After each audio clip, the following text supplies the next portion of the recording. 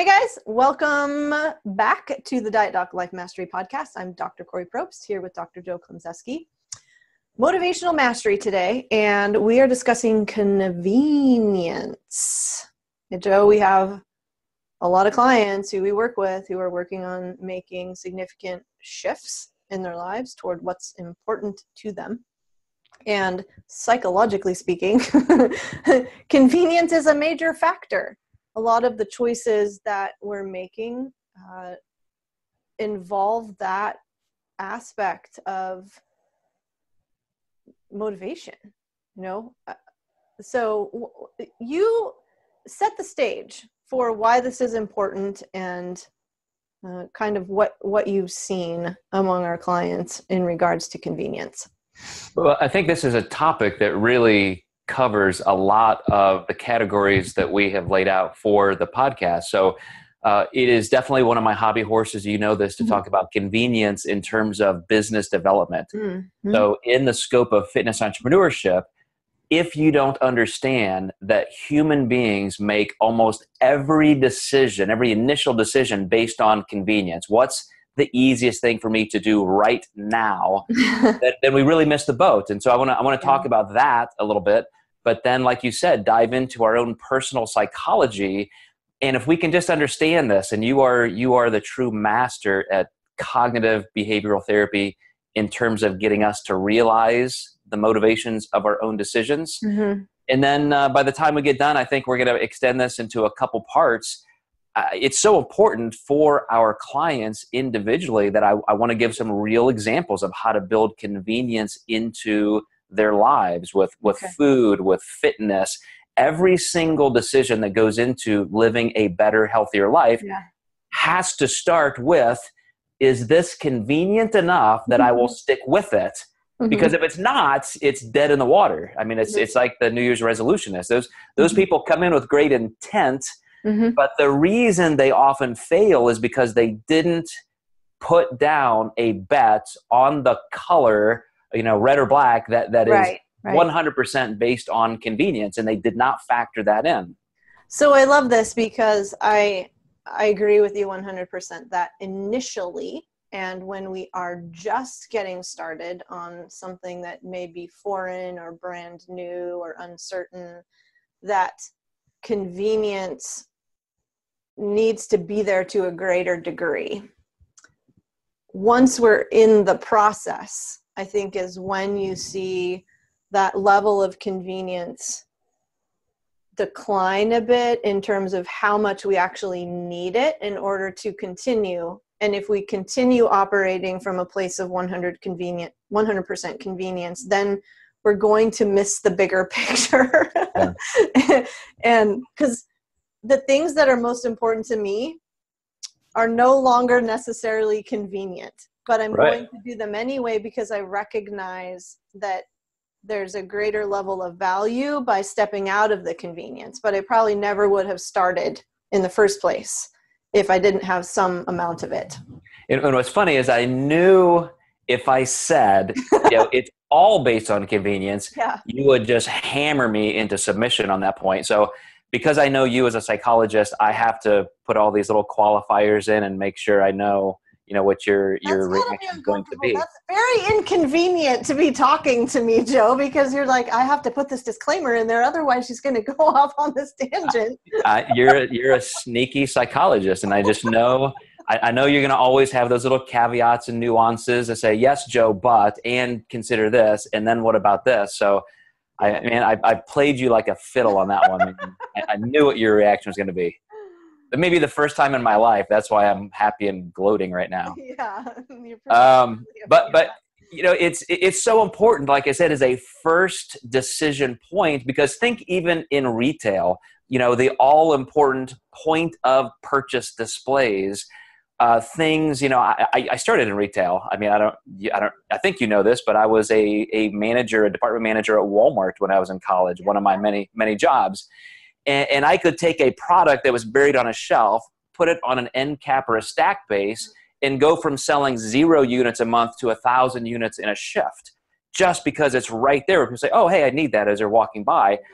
our brains work like that on virtually every initial impulse. So we go into the kitchen.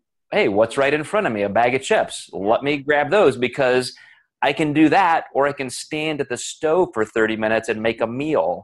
What am I going to do? My initial impulse is always going to pull me toward convenience. Yeah. And the convenient choice is often not the best or healthiest one. I mean, there's data. Not.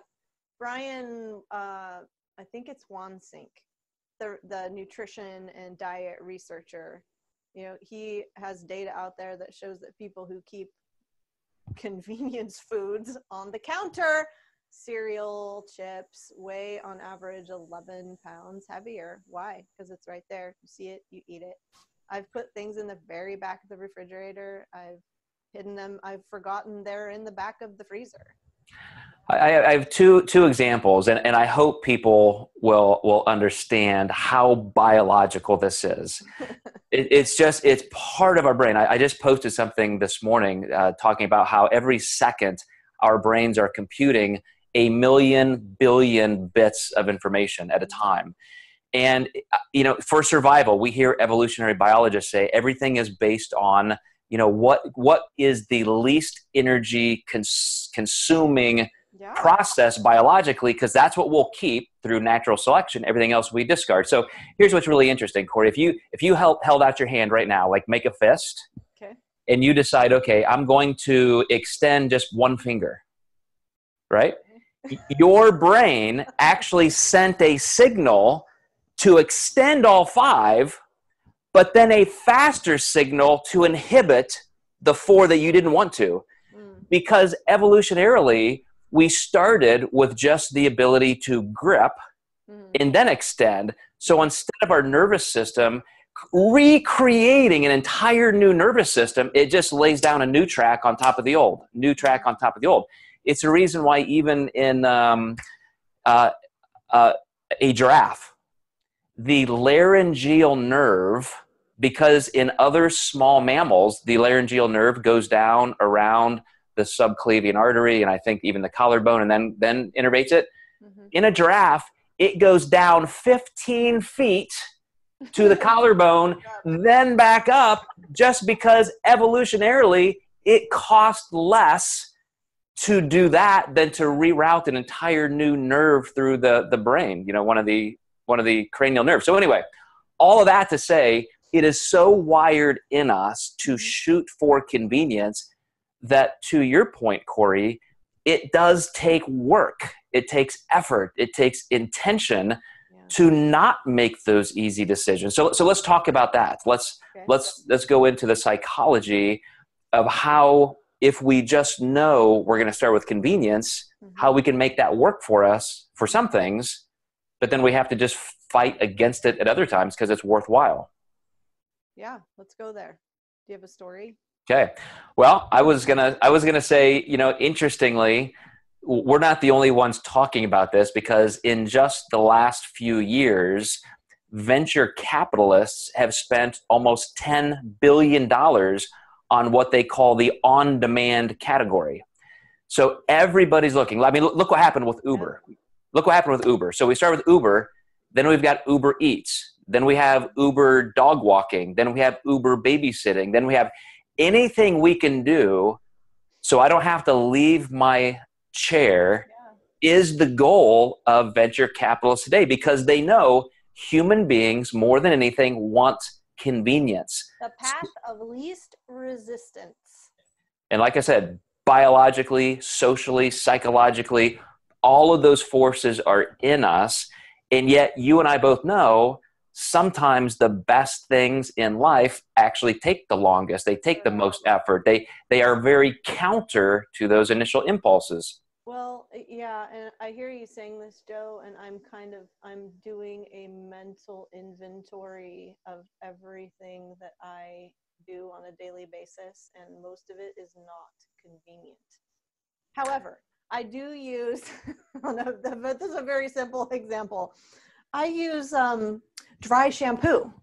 Why? So I don't have to wash my hair. There you go.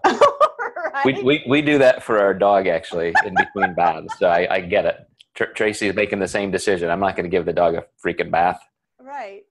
But so when I think of the things, though, that are really consequential in my life, my fitness, my health, my relationship, I'm not doing the easy, it's not the easy, convenient stuff. There's a reflection involved, and I'm thinking about the ride that I did this weekend, and it was like a ton of hills, a lot of resistance and discomfort.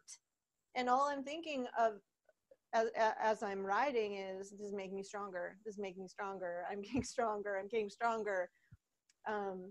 But so there were two things working, literal work going on at the same time, the physical work, and then there was the mental work of positioning my mind in this, I'm getting stronger, as opposed to not conveniently going to, this sucks, I'm going to stop along the side of the road and walk. Well, and that is one of my favorite metaphors of all time, because it really relates to what we do with our business, and that is that if you want to get stronger, if you want to gain muscle, if you want muscle tissue to change, what does it take? It takes actual resistance. Yeah. It takes going against the easy path. Mm-hmm. But I do think something we talked about in the past, we do have to pick and choose what is really important to us. If I'm going to choose a path that requires work and effort and resilience, then I probably need to make other parts of my life so convenient that I can focus on those important, one-off projects that I really need to pay attention to. So part of this little mini-series we're going to do, I do want to talk about how to create those conveniences. Like you just said, with your kitchen counter, what does your kitchen look like? What kind of food do you have in your office? All of those things. I want to give real tangible advice. So we're going to even maybe pull some people out there and see what they do. Mm-hmm. But then I also want to spend a little time talking about, sometimes you just have to suck it up and do the hard stuff. I mean, that's just, when you really want to do something important, there's no other way around that. So on that note, Joe, I'll just say that there are some instances where some people might say, well, that takes a lot more work. I kind of flip that around and go to, but I'm going to botch this. Like, there's this weird sort of, it's this and it's that at the same time. It's a lot easier to experience the resistance and the pain initially, so that once you're engaged in it, it's not there anymore. Is that making sense? Mm-hmm. Okay. Right. So what I'll say is the resistance is temporary. Mm-hmm. And absolutely. When we're in the middle of the suck or the discomfort, our brains also have this natural tendency to say, this is never going to end. So just don't go there. It's too painful. Exactly. Great point. Yeah. So we're gonna keep visiting that theme, because anything that's that important to you does take some effort, but there are ways we can make that more convenient. So for the next 2 episodes, we're going to start breaking down things like your food prep, how you create meal planning, some of the hacks maybe that other people have that will really make this a very tangible experience. And then we're going to talk about even the fitness things, in your training. So stay tuned for the next couple episodes, and we're going to really exploit why people are spending tens of billions of dollars just to capitalize on your cheesy, cheap need for convenience. So you need to be able to use that as a benefit for your own life, but also to resist it and say, wait a second, I'm not going to make those impulsive decisions, because Kori's going to help me learn how to make those hard choices easier. Awesome, Joe. Sounds like a fun series. Thank you. All right, guys. Thank you for watching and listening, and we'll catch you next time. Thanks, guys.